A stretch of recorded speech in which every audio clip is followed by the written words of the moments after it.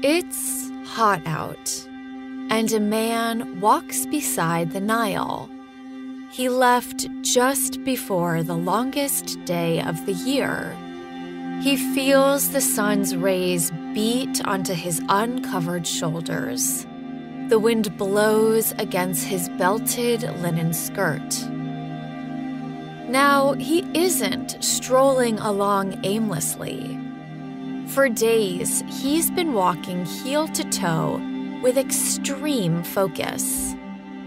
He counts every time the balls of his feet hit the earth and lift off again. He cannot mess up. He has to get this count right, because this is his job.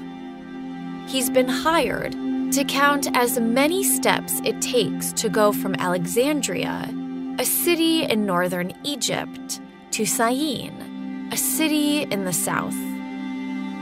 His boss is Eratosthenes, the chief librarian of Alexandria. Eratosthenes is a mathematician and a poet, and he is trying to answer a question. Is the world flat or round? It's been a popular question in his day and age, and Eratosthenes is an astute observer. Every day at high noon, he sees all of the buildings in Alexandria cast a shadow. But in his readings from his library, he stumbled upon a passage about how the buildings in the city of Syene cast no shadows at high noon. This could be a clue. If the earth is flat, then the sun's rays will hit the earth the same way, no matter where you are on the planet.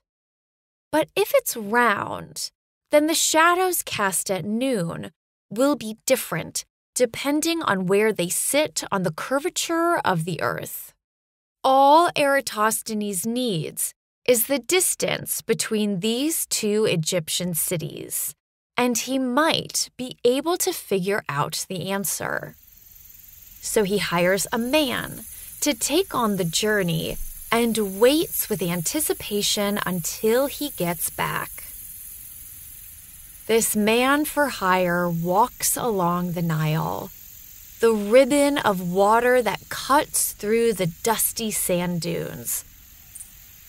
As he walks and walks and walks, he passes trains of camels, reeds blow in the river, ibises fly high above him.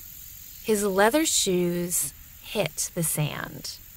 He stops under an occasional palm tree to cool off. These trees are sparsely placed along the riverbank and are the only objects that cast shadows around him, other than himself. I don't know how he kept track.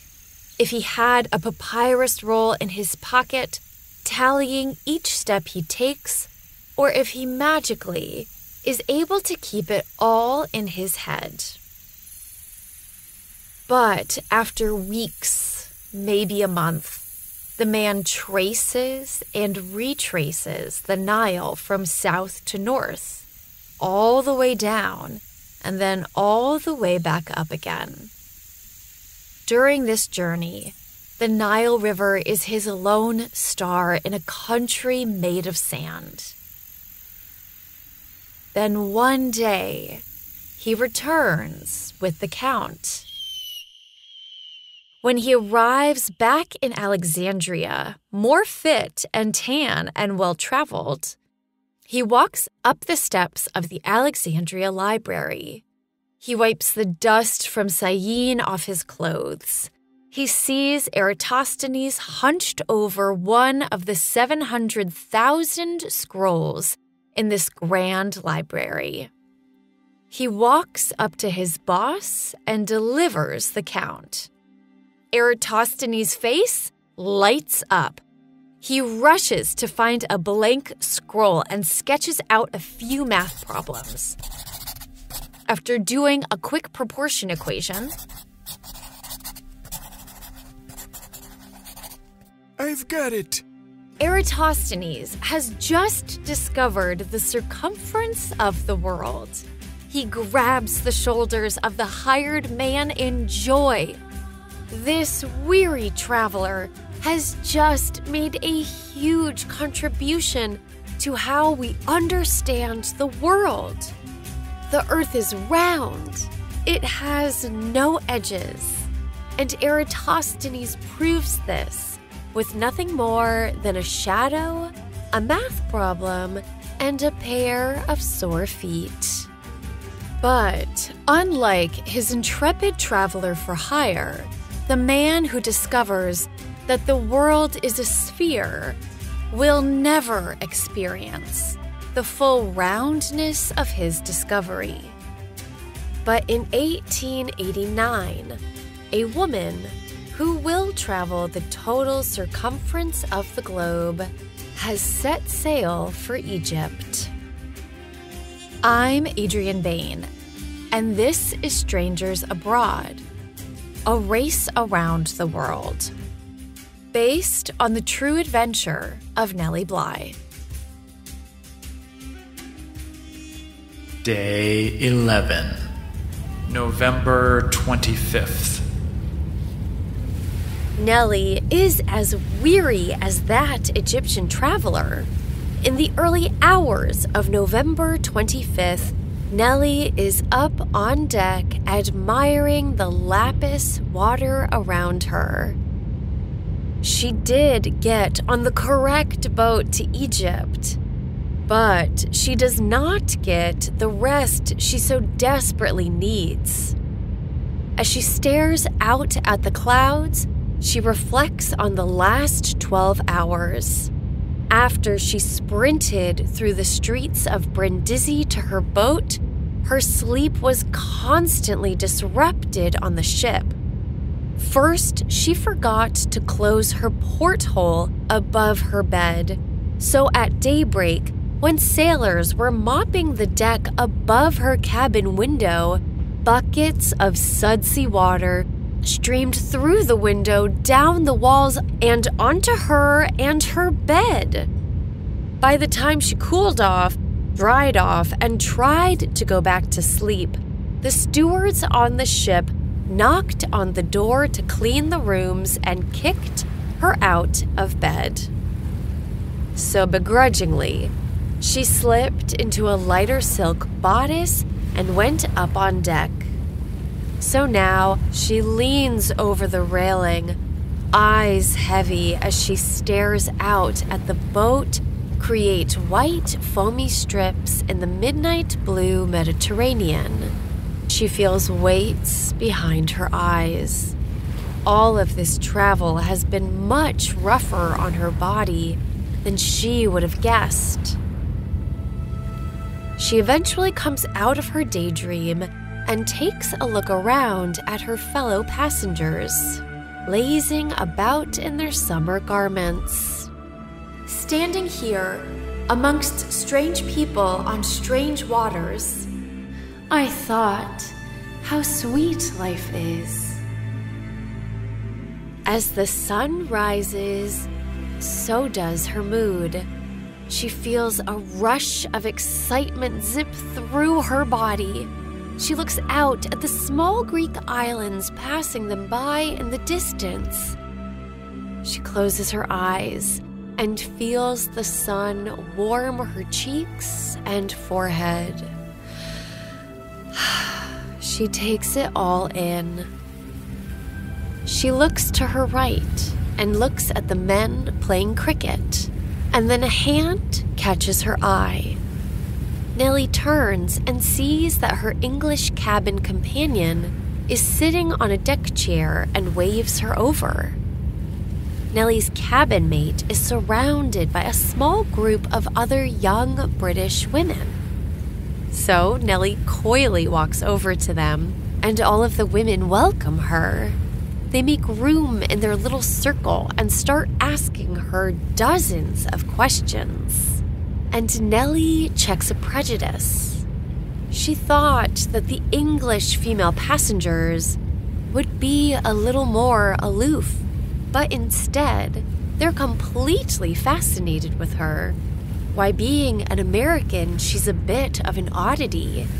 And a solo female traveler, forget about it.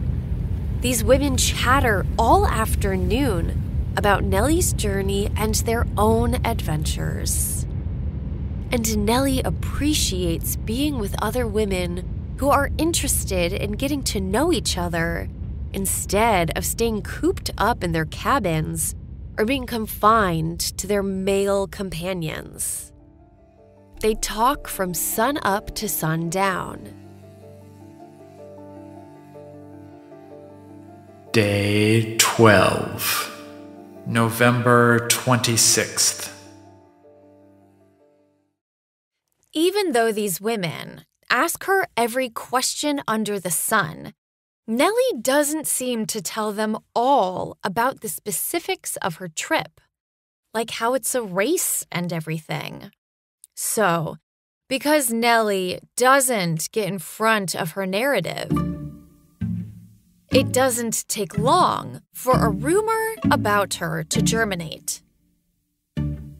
Only after about a few days, one of Nellie's new friends comes up to her and tells her that gossip is spreading. Word is going around that you're an eccentric American heiress, traveling about with nothing more than a hairbrush and a bank book. I judged that some of the attention I was receiving was due to the story of my, quote, wealth. When the rumor hits the men's ears, several of them rear their heads in Nellie's direction. The first man who approached her introduces himself as the Honorable Wyndham Curtin, a small young man with a bushy red mustache. You are the kind of girl that I like. And so I'm the second son of an earl, and my brother got all the money and the title. So I am on the lookout for a wife who could give me a stipend of £1,000 a year. Which by today's standards is roughly $84,000. Nellie is flabbergasted, but not rendered mute. He flirtatiously asked me for my hand, and when he asked, "What would you do with me if I said yes?" I said, "I would put you to work." Somehow, her response sours his mood. On to marriage proposal number 2. There was another young man on board who was quite a unique character and much more interesting to me. I have been travelling the world non-stop since I was 9 years old, and all I've ever wanted is to marry a woman who wants to travel as much as I do. But I expect that I could never find a woman who could travel with fewer trunks than me. Nellie notices he's very exquisitely dressed and changes his clothes at least 3 times a day. So she asks, "How many trunks do you have?" 19. I no longer wondered at his fears of getting a wife who could not travel without trunks. When she gets her 3rd marriage proposal, Nellie's had enough. It's time to go undercover again. Nellie looks at her 3rd suitor with wide eyes as he fumbles through his marriage proposal to her. She coughs, puts her hand on her brow. She takes him by the hand. I have a confession to make. I am not a wealthy heiress. Far from it. In reality, I'm a beggar from New York City. You see, my health is poor, and some charities have scrounged up some money to send me around the world before I pass. The nuns back home hoped that I would find some benefit from the sea air.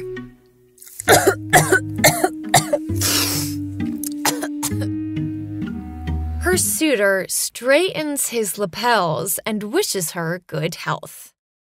The line of suitors ended after that. Now that Nellie isn't being stopped by every man on the ship, she goes to enjoy the music played by the second-class passengers alone. Better than all to me, it was to sit in a dark corner on the deck above, where the sailors had their food and listened to the sounds of tom-toms and weird musical chantings that always accompanied their every meal. The sailors on the ship are Lascars, and Lascars are what Westerners call Asian men, usually from Southeast Asia or India. They work on European ships as soldiers or sailors. In reality, they're typically indentured servants. Their work is hard, and most men have to rely on a translator between them and their captain. They live in British ports between sails and often fall into poverty when there are too many men vying for jobs. On the ship, they live in cramped spaces, as Nellie shares a clean, comfortable cabin with one other English girl. Lascars are the invisible hands whose work helps get Nellie and all travelers around the globe safely, quickly, and smoothly.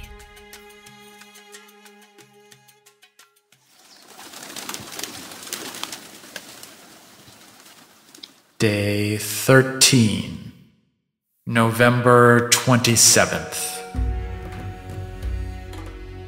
On the afternoon of the 27th, Nellie sees land again, only this time it is golden and green.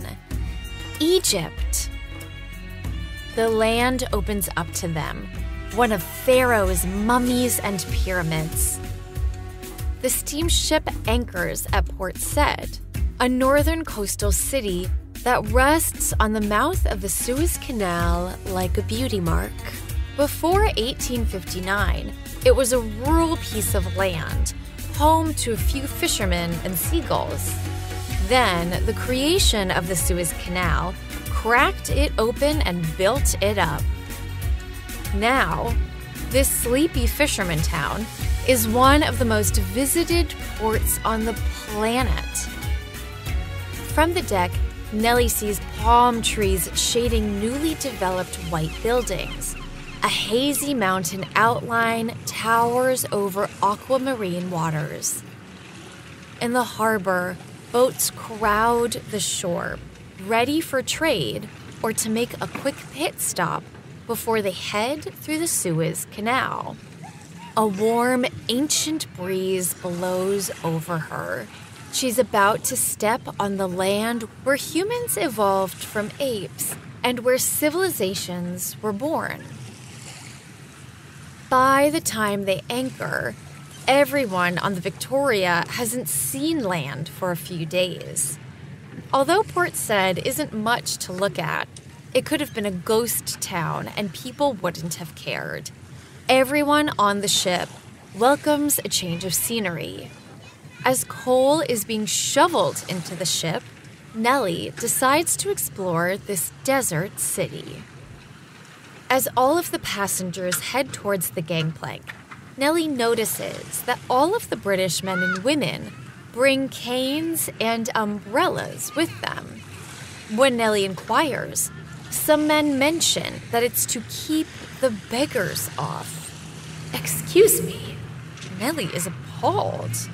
When she sees several of her British passengers pick up these canes and umbrellas, I didn't bring any of this because I think that a stick beats more ugliness into a person than it ever beats out.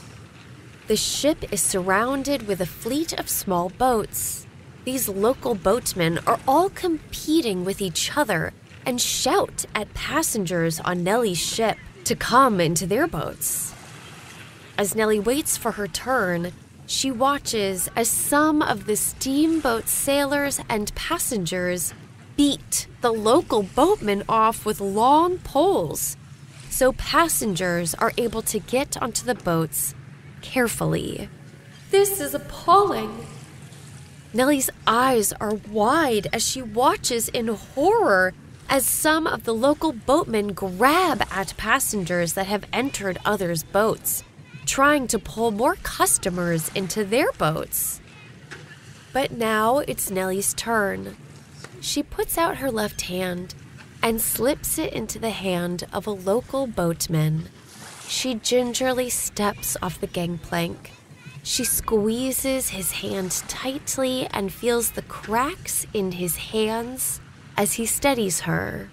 Then she spins and sits down with no hassle. Once everyone is settled, they head towards the shore. Then, halfway on their journey, the boat stops, and the local boatmen demand payment now, because apparently the English are known for not paying once they've reached shore. Nellie hands over her coins and notices that she is caught in these strange social patterns of the globe. This is normal, and this cycle happens every week like clockwork. The boat finally reaches the shore and she steps off into the sand, sinking ankle-deep until they reach the promenade.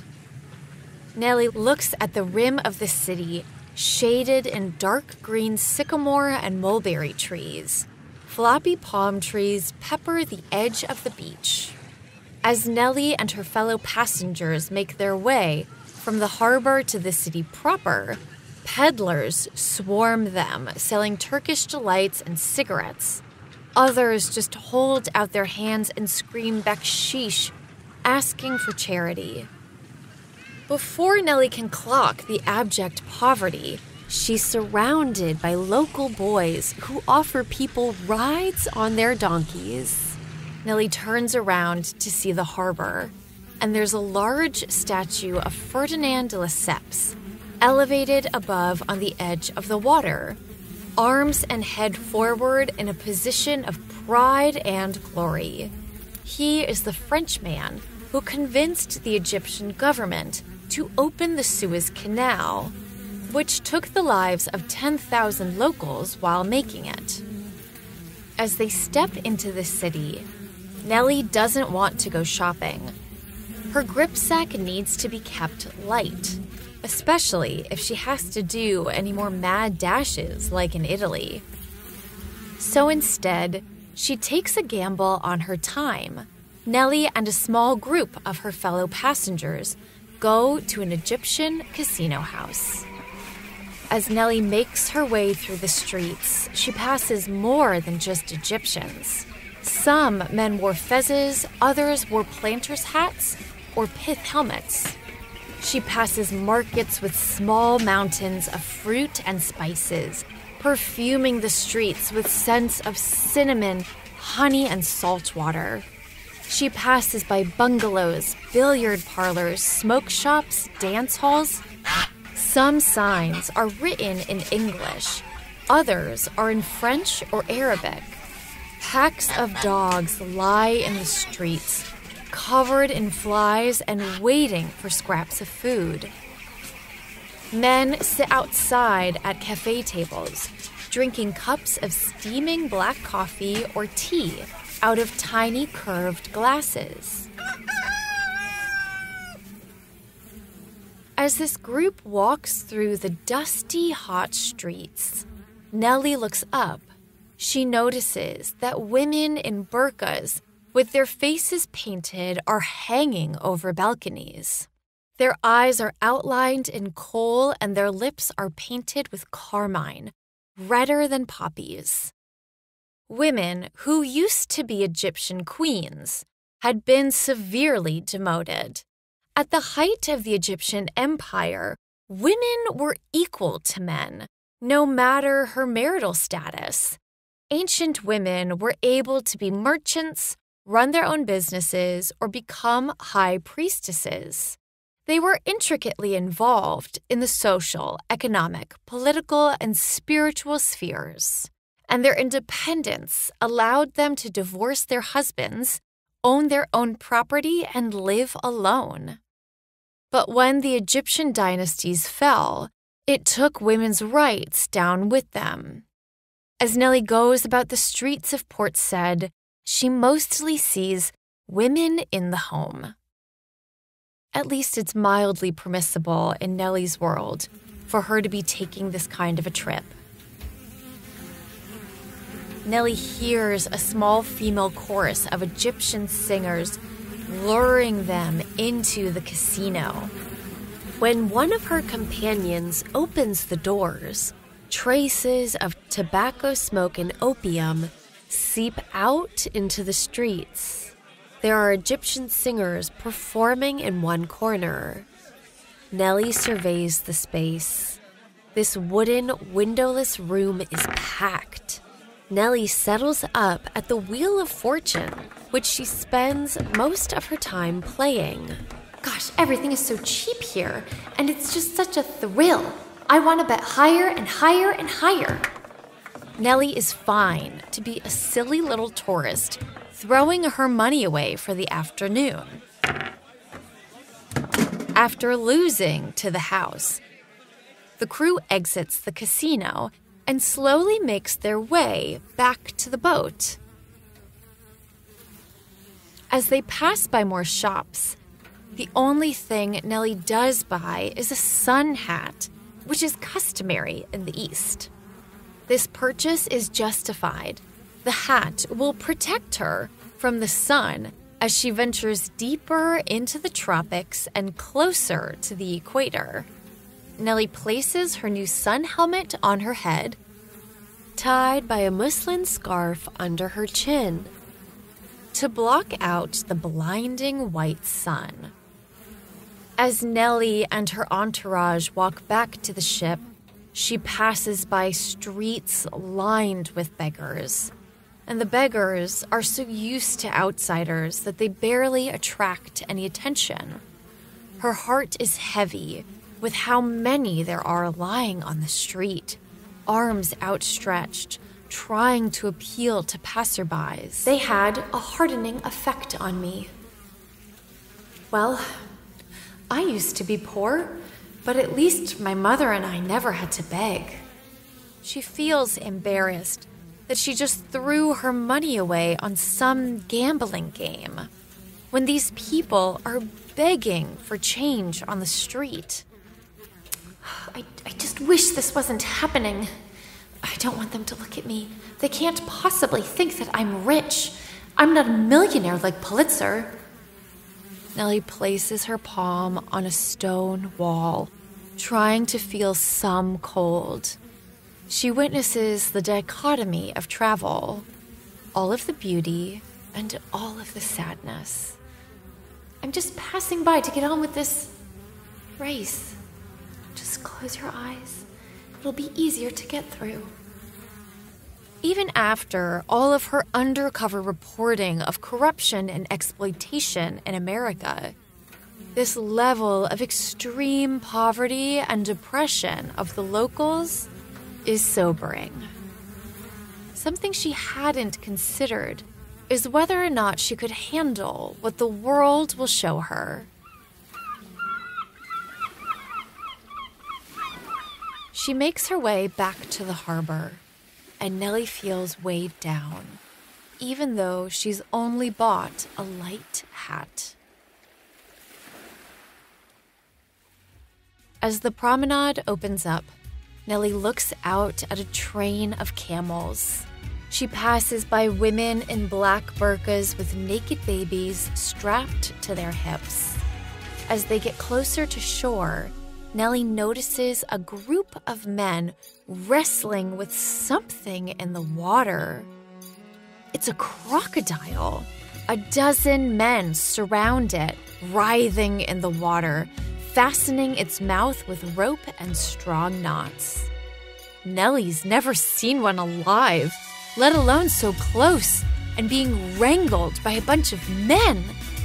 Egypt is a completely different world than her Appalachia upbringing. The biggest beasts she had to deal with were maybe the occasional black bear, But here, crocodiles, camels, cypress trees. This is other people's normal. Nellie is breathlessly fascinated. Something shifts inside of her. The world feels much larger than she originally thought, and much more complicated. It starts to look a little different than what she expected. Darkness descends. Nellie gets back on the little ferry and gives her coins to the local sailor.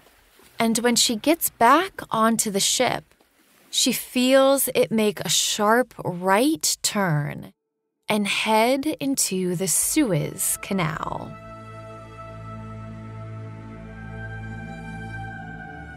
Day 14, November 28th. At the first rosy blush of dawn, Nellie wakes up early on the 28th. She wants a look at the sun hitting this world-changing canal. This line of water connects two worlds and stretches 120 miles long. She hustles up to the deck, gets the sleep out of her eyes, squints, shakes her head, and upon one glance, wishes she stayed in bed. She saw nothing more than an enormous ditch, enclosed on either side with high sandbags and just endless desert around it. The water was brown, and the ship felt like it was hardly moving. She feels every heat particle stick to her skin.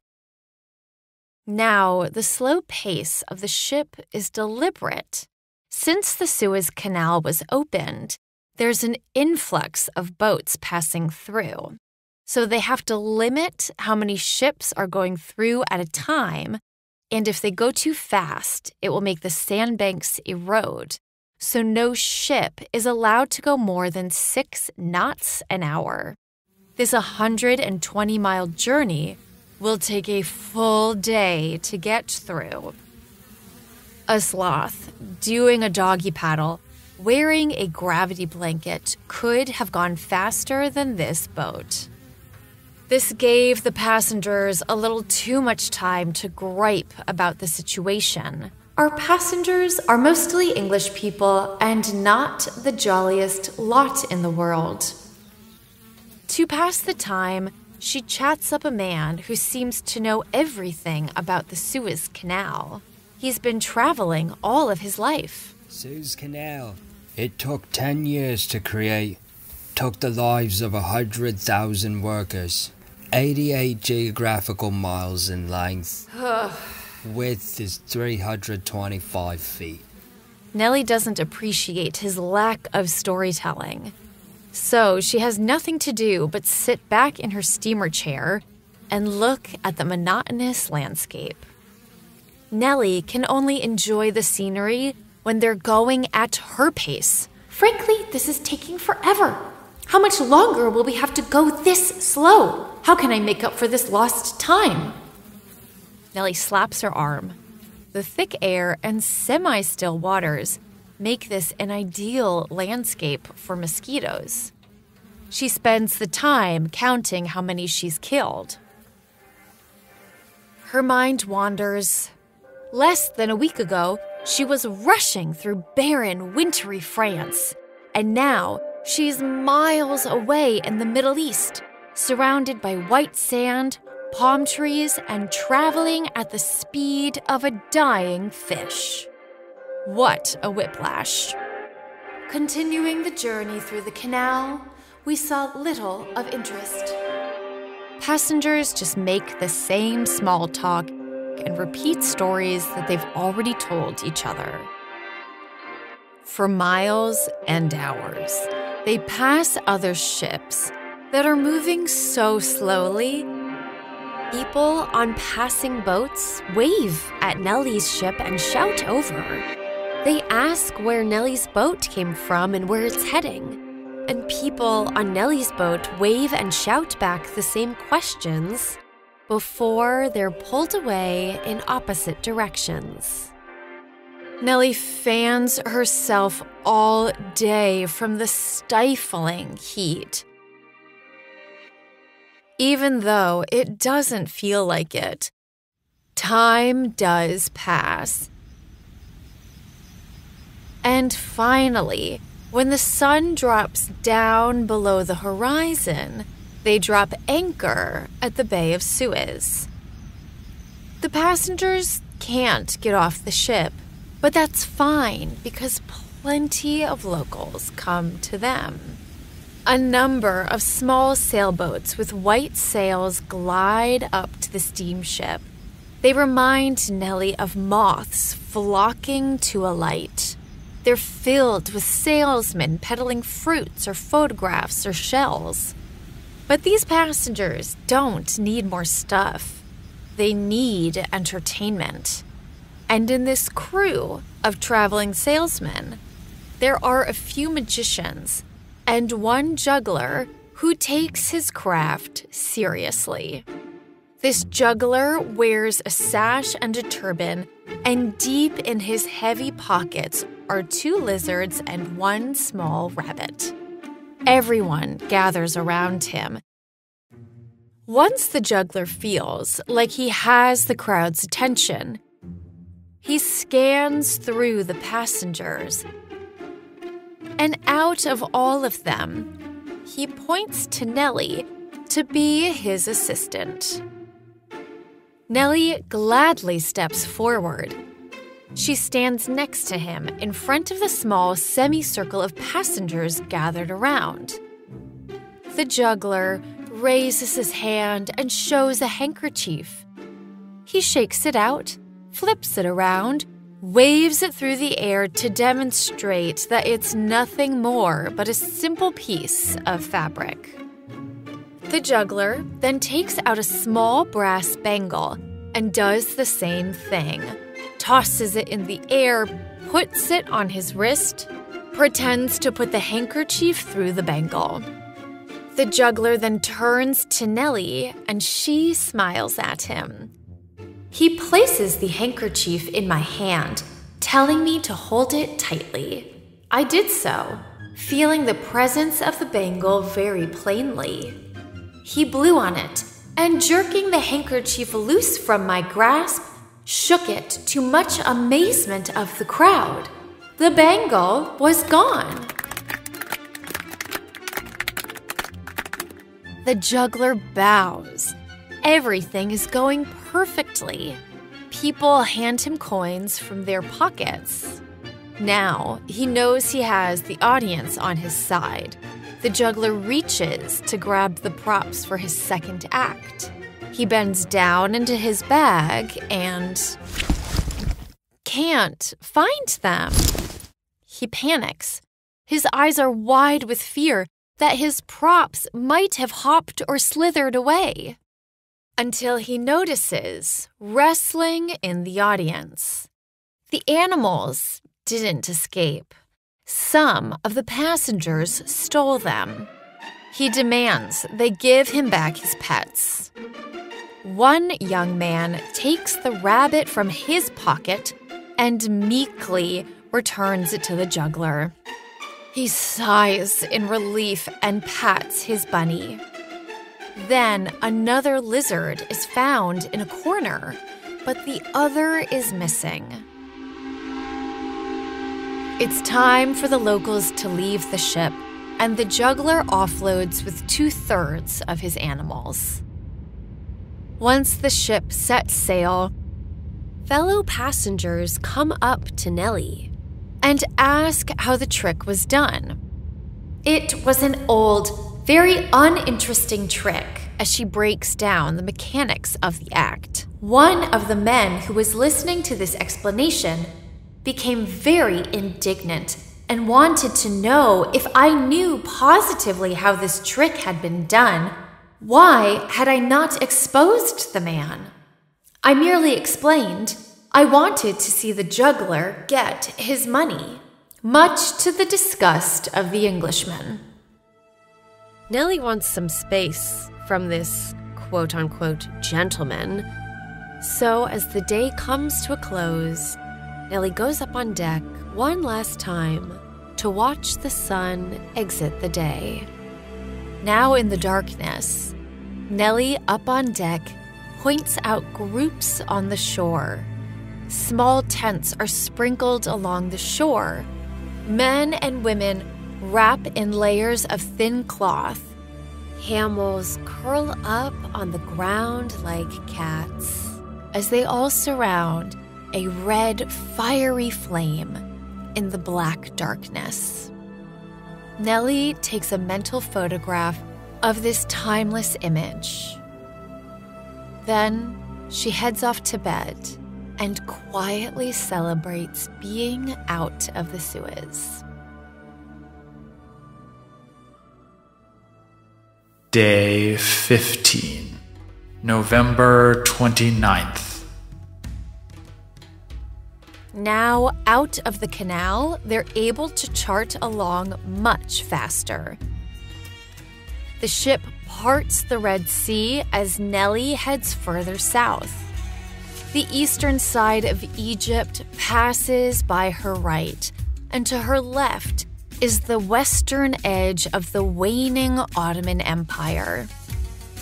During her peaceful, lazy afternoons on the Red Sea, the most traveling she does is from her easy chair to the side of the deck. She looks over at the rich blue beneath her.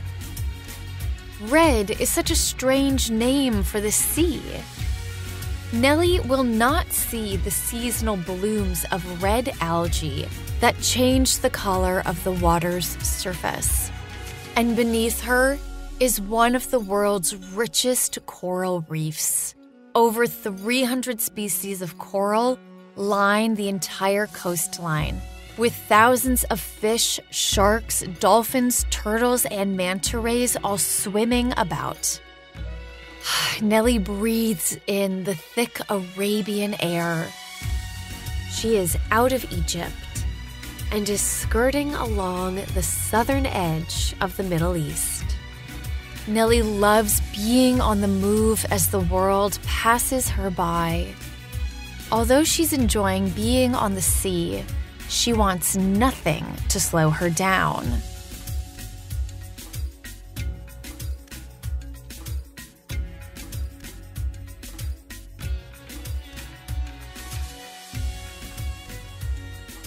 As she enjoys being lazy, the World newspaper is in a frenzy. On November 29th, 2 weeks and a day into the race, the World Sunday paper makes an announcement. After hemming and hawing about how to get the race more attention, the editors finally had a bright idea.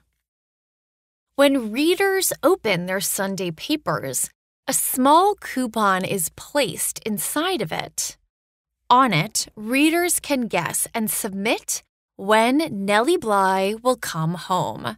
Whosever guess is closest to the actual winning time will win a free trip to Europe. It's a guessing game within a race. Do not fail to order your Sunday World at once to fill out a blank therein with a guess. Free trip to Europe. Every reader's head snaps in attention. Reading closer, people will have to guess the closest day, hour, minute, and second that both of Nellie Bly's feet step onto the Jersey City train platform.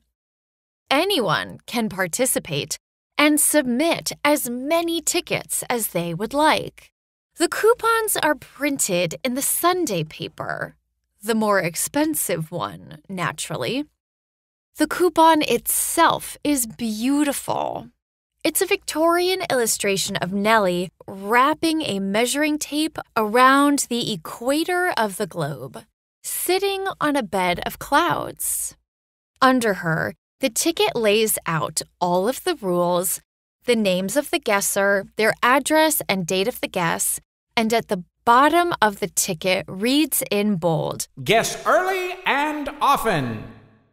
It was like a Willy Wonka ticket, and people aggressively bought newspapers like those candy bars. Between now and the last Sunday before Nellie comes home, readers can buy as many papers as they want. And the winner can travel anytime in 1890 to visit Paris, London, and possibly Rome. Nellie's little blue dot is now in the minds of thousands of people around the nation. Anyone who has access to the world's newspaper now has an incentive to pay attention to the race around the world. The world newspaper often reminds its readers that their intrepid female traveler left on November 14th at 9:40 and 30 seconds in the morning. People who want to guess scramble to get maps of the world, steamship itineraries, and train timetables. The week that the guessing game is announced, people calculate that Nellie has to be somewhere in the Mediterranean or the Suez Canal. They start making their own maps of how far and long it's taken Nellie to get from New York to Egypt. Everyone could only guess on a hope and a prayer.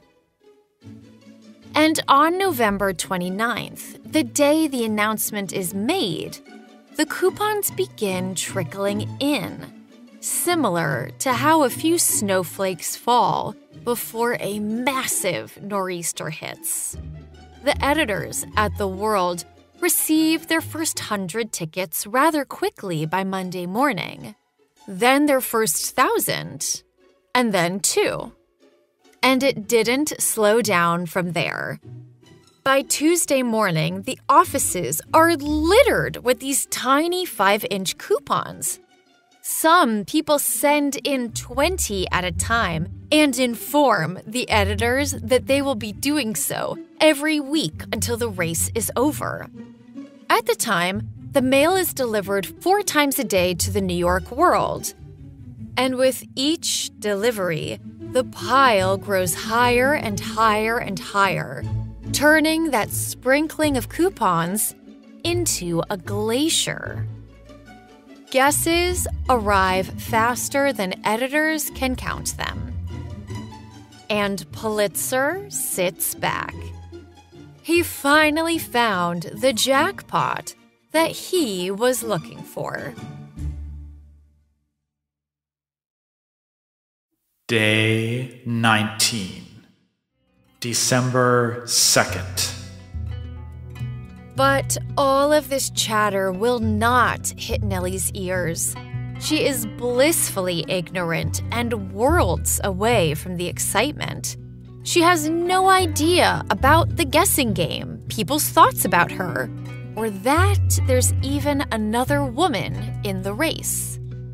Nellie's just happy that she's keeping to her schedule, unaware that thousands of people have her little blue dot in their mind's eye. Nellie spends 4 days on the Red Sea. As they exit the Red Sea and hit the entrance of the Indian Ocean, the ship needs to refuel one last time, so they stop on the peninsula of Aden. It's another British port that they got by bargaining with the Ottomans. As Nellie's ship moves closer to the city, she stares out on deck at the high brown mountains to her left. This city is built in the crater of a dead volcano. Everything here seems to have a biblical bend. Local legend believes that Aden is as old as humanity itself. Some believe that Cain and Abel are buried somewhere around here. And for centuries, Aden has always been a resting place for sailors, hustling through the Indian Ocean from Europe, around Africa, and over to Asia for everything they wanted to trade. Then once the British took it over, now it is a free trading port and the trading community exploded. Liquor, salt, weapons, opium, coffee, tea come in and out of the city. And once the steamship entered the game, it became a necessary coaling station to restock on fuel to get from one side of Asia to the other. Nellie's ship anchors near the land that sees 344 days of sun a year. And Nellie has made up for the time she lost in the Suez. When she reaches Aden, Nellie has traveled just shy of 7,000 miles. Almost a third of her journey is complete.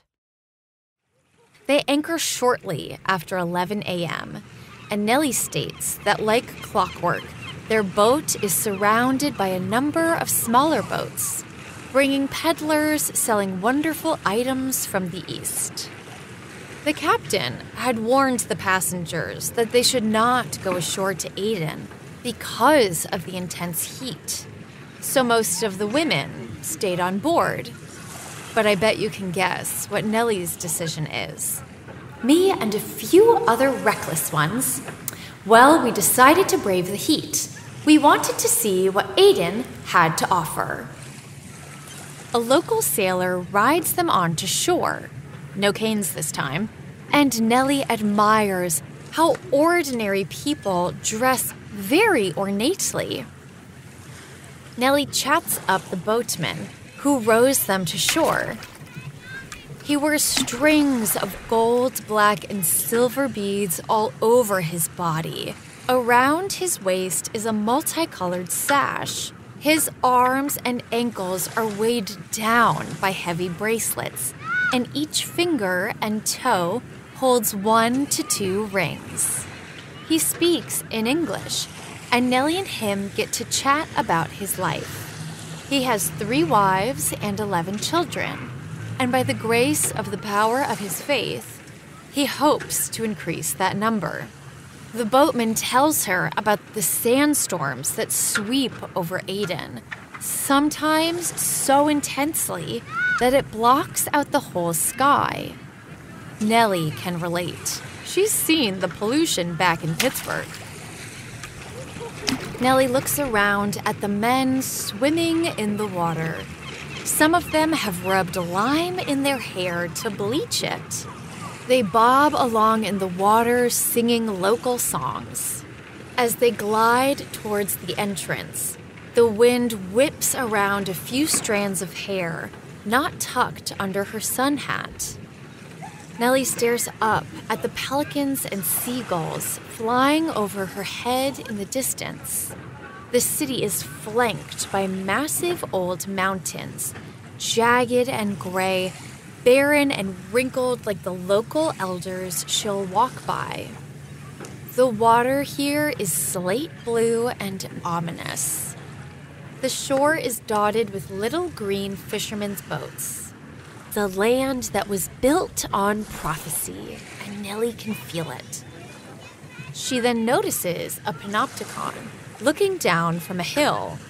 This majestic white building is perched on a bare mountain, created for English sailors who are stationed in this barren land. At 1,700 feet above sea level, the English flag waves in the wind, casting shadows, as Nellie considers the colonialism of the British Empire. As I traveled on and realized more than ever before how the English have stolen almost all, if not all, of the desirable seaports. They pull up onto shore, and Nellie and her intrepid passenger friends hire a carriage and head down a wide, smooth road that takes them along the beach. Eventually, they arrive in the White City. The land is dry and ashy, and the heat beats down on them. Few trees offer shade. Nellie looks out at the bay and watches water carriers fill up their goat skins. As other locals, cut stone and load them onto camels' backs. They pass through the entrance of the city, walking by the British sentinels pacing to and fro under a large stone double gate. Nellie walks through these densely packed markets. She sees fishermen chop heads, and the ground around them shimmers with fish scales.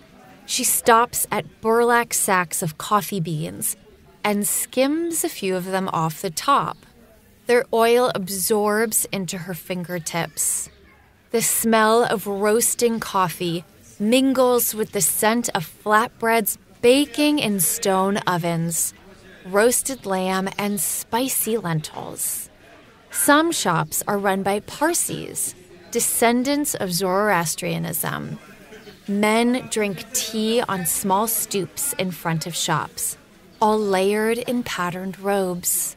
Women wrap themselves in thin silks and were as well adorned as Nellie's sailor friend. Women are covered in hoops, rings, bracelets, and chains. Any limb that could hold a hoop did. Before the arrival of Islam, like Egypt, Yemenese women had a strong voice in society. There was the mythical queen of Sheba and her glorious abundance. Then there was the real-life Queen Arba, the only female monarch to rule in the Muslim world. But since then, the tides had changed, and when Nellie is exploring Aden, the society is deeply patriarchal, and women have been stripped of all of their rights. Men can marry up to 4 wives, and women do not always have the free will to agree to a marriage. Every union has to be approved by male guardians. Mothers lose rights to visit her children if she chooses to leave her husband. Nellie watches as some figureless bodies covered head to toe in black clothing pass her by. Only the skin around their eyes is visible. Nellie feels the sun beat down on her cheeks and the back of her neck. Although their attire is starkly different, they both do what they can with the rules that are set by men. The sun dips closer to the horizon, and now her short time in Aden comes to a close. Nellie and her crew turn around with no relief from the heat. They load back up onto the ship. Nellie leans over the side of the deck, looking out at this ancient arid land. And she notices down below some Somali boys are diving and swimming around the boat, singing songs together. As they wave goodbye at the boat, Nellie waves back at them. Then she hears them scream from below, beckoning the passengers to jump into the water, what she wouldn't give to have some relief from the heat. She watches as some of her fellow passengers throw sparkling gold coins into the murky waters. The local boys dive in the moment the silver hits the water. They disappear like flying fish, holding their breath for minutes. Then finally, one of them bobs up and has the silver stuck in his teeth, all while swimming in shark-infested waters. But the locals know how to slather their bodies in a grease that offends the sharks and leaves the locals alone. They swim with such an ease, as if they have gills and fins of their own. Now that they are loaded up with coal, they are finally ready to set sail for Colombo, Ceylon. And Nellie will officially arrive in Asia. During this trip, Nellie has only been focusing on how big the world is. But now she must consider how old it is too, and how some pockets harbor so much pain. Nellie considers the other side of travel. For so long, she's only been thinking about the physical aspects of racing around the world. But does she have the emotional strength to handle all that the world will throw at her? It will also show its raw sides to Nellie too. But Nellie has plenty of time to think about it and unwind during the next 7 days at sea as she crosses the Indian Ocean to Colombo, Ceylon. And little does she know that when she lands in Colombo, her competitor will also be taking her first step onto Japanese soil.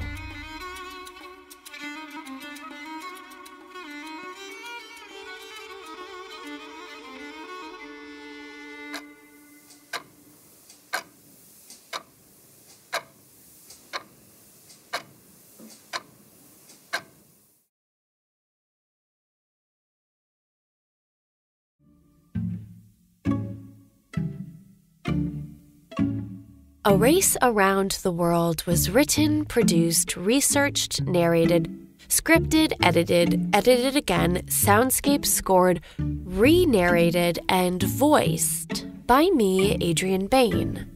Sam Dingman was our editorial consultant and emotional support. Windham Curtin was played by Fabian Martinez Sanchez. Eratosthenes, Marriage Proposal Man number 2, and New York World Editor was played by Sam Dingman. Suez Canal Man was played by Jonathan Tenace.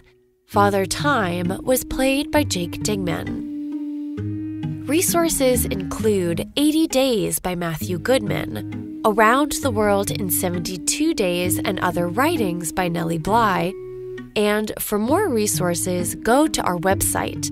Please go to Apple Podcasts to rate, review, and subscribe to A Race Around the World. If you leave a review, I will read it at the end of the credits, like, History lesson plus solo travel inspo equals great. Doug On It Fan 1 gives it 5 stars. Learning about a couple 19th century icons who traveled the world has me scheming for my next solo adventure. I'd love to help plan it with you. And if you're interested in all of our bonus content, anecdotes, and historical facts that didn't make it into the show, head over to our TikTok at Strangers Abroad Podcast. If you'd like to send us an email, please send over a lovely message to strangersabroadpodcast@gmail.com. Thank you so much for listening, and come back next week for another leg in the adventure of Nellie Bly and Elizabeth Bisland. Safe travels to everyone out there.